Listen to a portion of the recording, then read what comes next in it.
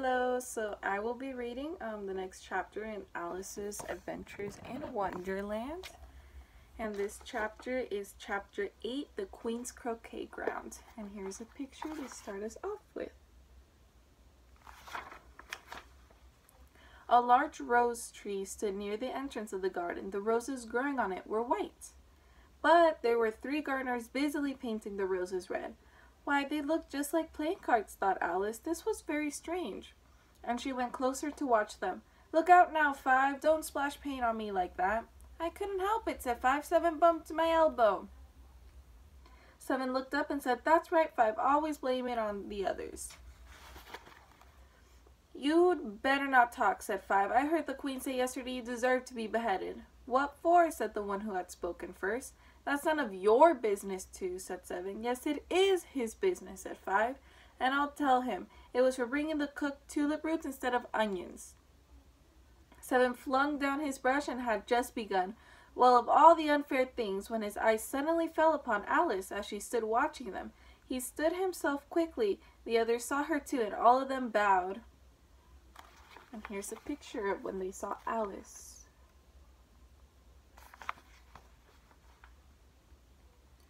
Would you tell me, please, said Alice, why you are painting those roses? 2 began in a low voice. Well, you see, miss, this should have been a red rose tree, and we put a white one in by mistake. If the Queen found out, we would have our heads cut off, so we're doing our best to. At that moment, 5, who had been looking around the garden, called out, The Queen! The Queen! The 3 gardeners instantly threw themselves flat upon their faces. There was a sound of many footsteps, and Alice looked around to see the Queen.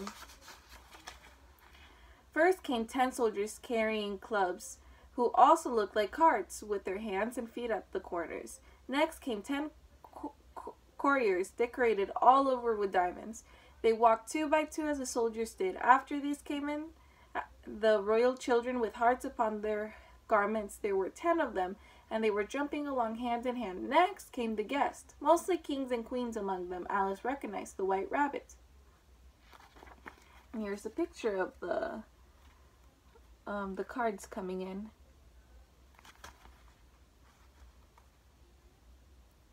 It was smiling at everything that was said and went by without noticing her. Then followed the Knave of Hearts carrying the king's crown on a red velvet cushion. And last of all, at the end of the grand procession, came the King and Queen of Hearts. Alice wasn't sure if she should lie down on her face like the gardeners. She could not remember a rule about lying down for a procession.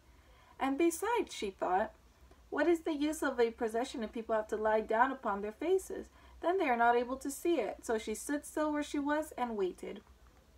When the procession came to Alice, they all stopped and looked at her.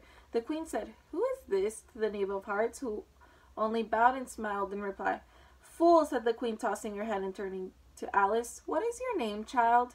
My name is Alice, your Majesty, said Alice, very politely as she thought. Why, they're only a pack of cards. I don't need to be afraid of them. And here's a picture of her talking to the Queen. And who are these? Said the Queen, pointing to the 3 gardeners who were lying face down in front of the rose tree. How should I know? Said Alice, surprised at her own courage. It's no business of mine. The Queen turned red with fear and screamed, Off with her head! Off! Nonsense, said Alice very loudly, and the Queen was silent. The King laid his hand upon the Queen's arm and quietly said, My dear, she is only a child. The Queen turned angrily away from him and said to the knave, Turn them over. And here's a picture of the Queen and the King and Alice. The knave carefully turned them over with one foot. Get up, said the Queen in a loud voice. And the 3 gardeners instantly jumped up. They began bowing to the King, the Queen, the royal children, and everybody else. Stop that, screamed the Queen. You're making me dizzy. She turned to the rose tree and said, What have you been doing here? Your Majesty, said to, going down on one knee as he spoke. We were trying. I see, said the Queen, who was looking at the roses. Off with their heads. The royal group left. 3 of the soldiers stayed behind to execute the gardeners, who ran to Alice for protection. You won't be executed, said Alice, and she put them into a large flower pot that stood near. The 3 soldiers wandered about looking for them and then quietly marched off after the others. And here's a picture of her hiding the cards. "Are their heads off?" shouted the queen. "Their heads are gone, your majesty," the soldiers shouted in reply. "Can you play croquet?" The soldiers were silent and looked at Alice as the question was meant for her. "Yes," shouted Alice. "Come on then," yelled the queen, and Alice joined the procession. "It's a nice day," said a voice at her side. It was the White Rabbit peeping into her face.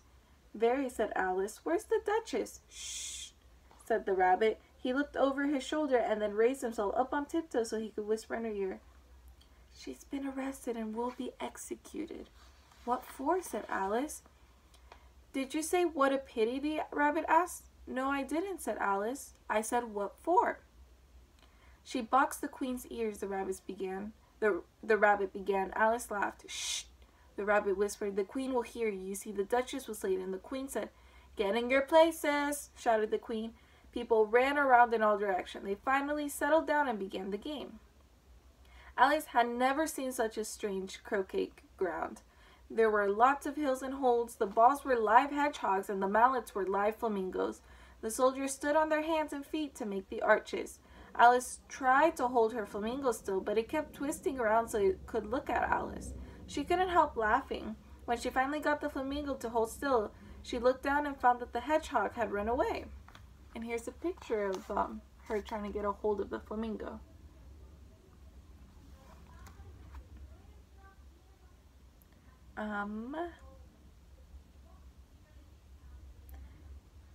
It was a hard and confusing game. The players played at the same time. No one took turns. They argued about everything, and the queen went stomping around screaming, "Off with his head," or "Off with her head," every minute. Alice began to feel very uneasy. She had not yet had an argument with the queen, but she knew that it might happen any minute. She started looking around for a way to leave when she noticed a curious appearance in the air, a grin. "It's the Cheshire Cat," she said to herself. "Now I'll have somebody to talk to." "How are you doing?" said the cat as soon as there was enough mouth for it to speak with. Alice waited till the eyes appeared and then nodded. "There's no use speaking to it till its ears have come," she thought. In another minute the whole head appeared, and then Alice put down her flamingo. She began to tell the cat about the game. The cat seemed to think his head was enough, and no more of it appeared. "I don't think they play fairly," Alice said, "and they all argue and they don't have any rules. You have no idea how confusing it is using flamingos and hedgehogs and arches that walk away." "How do you like the queen?" asked the cat. "Not at all," said Alice. "She's so—" Just then she noticed that the queen was close behind her, listening. She went on, "Likely to win? That's not worth finishing the game." The queen smiled and walked by. And here's a picture of her talking to the cat.